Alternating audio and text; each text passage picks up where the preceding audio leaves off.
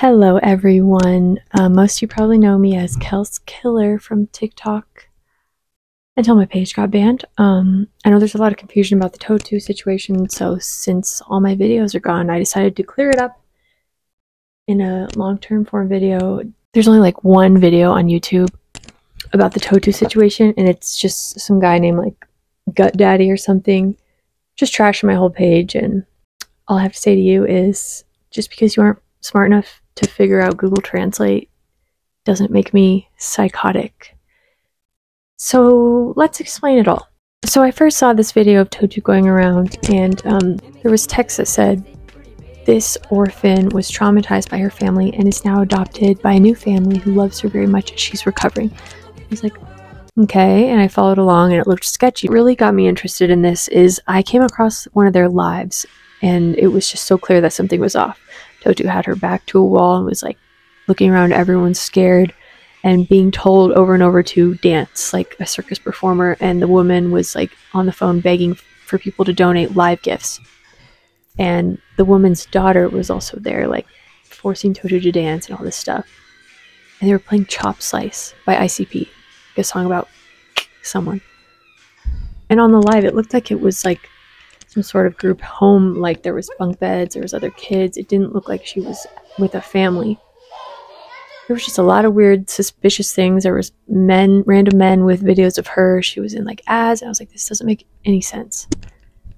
So I figured out she was at this place called Sevgi, and I looked it up. It's a shelter orphanage. I was like, wait, okay, so she wasn't adopted unless the orphanage owner adopted her. I don't know. This is weird.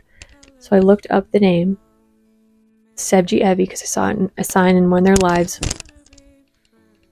And I found several articles in Turkish and Azerbaijani that discussed horrific abuse, locking girls in the showers for days with no food, being assaulted by the owner's friends, male friends, being punched, hit, soaked in like disinfectant, their whole bodies, pour alcohol on their heads, light it on fire. There was a video of two orphans that spoke about their experience, two credible witnesses. There was a criminal case that was initiated, and their version of CPS looked into all this, and they found markings on the kids. Several of the kids, they would find dots on a bunch of the kids' legs, and I've seen photos of their face and cigarette burns, burns. They had evidence of beatings, burns all over their bodies, cuts, everything. So they shut the orphanage Sevgi down for 8 months. And Totu has lived there since she was 10 months old, and she's like 2.5-ish now. So she was there throughout all of this. The thing is, when all the other kids were removed from the orphanage, Totu never left, because unlike all the other kids who didn't have parents with them, Totu's mother came with her and asked if she could stay at the shelter with Totu, and they agreed to let her work for them. So they took all the other kids, taking them out of the orphanage owner's custody, but left Totu because she was technically in her mom's custody, but still living in this home. She appeared to get worse, not better. They were always posting pictures of like sick kids, and then they'd have their bank account up on the orphanage's page asking for donations. It was very sus. I speculated if it was like a Gypsy Rose type situation. I dug in a lot more, and the more I looked, the worse it got. There were many videos of her with strange men who appeared to be grooming her. She seemed to have like a word they would say, or they could tap her chin and she'd open her mouth. It looked like she'd go into a trance. She'd do it automatically, and while she was holding things like pickles, cucumbers. Since she was a newborn, I found videos of them doing this. The shelter owner, her son, had tons of videos with her where he'd be like making out with the side of her face. His eyes would roll in the back of his head, petting her butt, and other orphans too. It was just way too affectionate for me. 3 men flew from Istanbul to visit her. They posted videos alone with her. They forced her to eat this lemon. She's visibly uncomfortable, and they're just all like watching her. It's very strange. The shelter owner, Kanol Gasimova, has a daughter and a son. The daughter is young. She still lives in the home, and she always has long hair. She always has toys. She's a healthy, normal kid. You go back and look at other orphans, they're all sickly, pale, always have shaved heads, patches of hair missing, bruises, cuts, black eyes, and you never see them playing with toys. It was very clear to me that there was abuse going on. And the more I posted about it, the more angry the shelter owner got, and she made posts calling me out and explained that the reason Totu looked like this is because of medical conditions. She said like 10 different ones, but overall it was like myopathy, encephalitis, epilepsy, autism, one leg shorter than the other, spinal issues. Did I say autism? Oh, she basically said everything. But those don't explain cigarette burns, grooming behavior, missing patches of hair, her looking terrified. And she never looked terrified, and she never had hair missing until she was about a year old. About the time when the shelter was investigated and shut down is when Totu suddenly got worse. So I kept digging, and it looked like they were making her look sick for donations online, because they were always on live begging for donations, and they had just gotten all the other kids taken away, so they needed more income. She would be DMing people saying, "Oh, Totu is sick, we could really use some money right now." And so I was like, where's her mom during all this? Why is her mom never in any videos? What's going on? Where's her birth mom? Because her birth mom is supposed to be at the shelter with her. That's the only reason Totu's even there. Because I noticed she used to be in all the photos and videos with Totu. She'd be in the background, she'd be holding her, and while she was there, Totu looked a lot healthier than she did now. So I dug in more and saw that they were on a TV show, like a Dr. Phil type show, and Totu's mom went on and asked for help. Basically, she said, "I just got divorced from my alcoholic, abusive husband, and I cannot take care of Totu. I don't want her. And the reason Totu had health issues is because of being domestically abused when the mom was pregnant." But it's interesting how none of those ever showed up until she was like over a year old. So on the show, the host calls Totu's dad and says, "Why can't they live with you? So what can we do to save Totu from going to a home?" And he basically says that's a lie.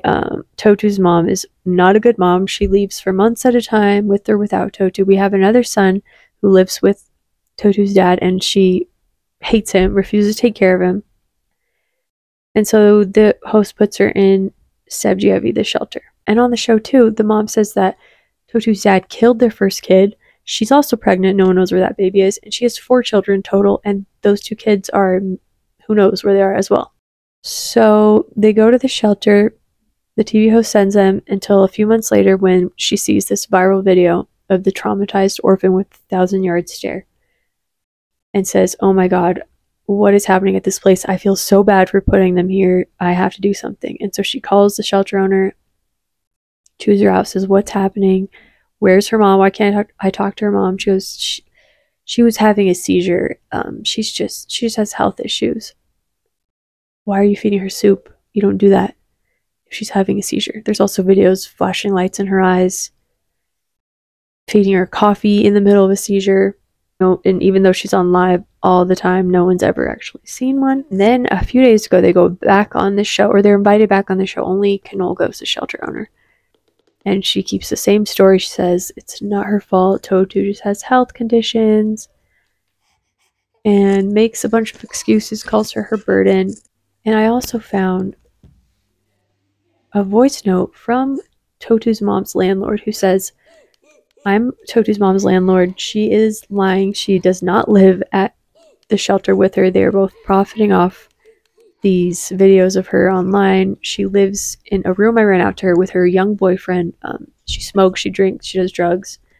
So it seemed like they were all profiting off Totu being exploited online. Fast forward to today, I get banned from the platform for speaking about this, and Totu is no better off. Kanol Gasimova, the shelter owner is the daughter of a high-ranking official, former deputy prime minister, and it appears that nothing is happening with the previous investigation for child abuse because of her connections, because there was a lot of evidence and they just keep saying it's being investigated, be patient.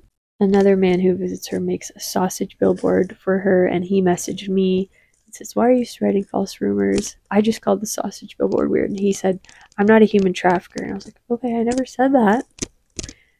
And then I said, "Why didn't you do anything? She's in an abusive home. You could have helped her." And he liked my message. He was just being very weird, wanted my number, said I could come visit, and I was thinking about it until all this other stuff happened. On the most recent episode of the show, the host said that she will personally pay for any costs that will cover Totu's care.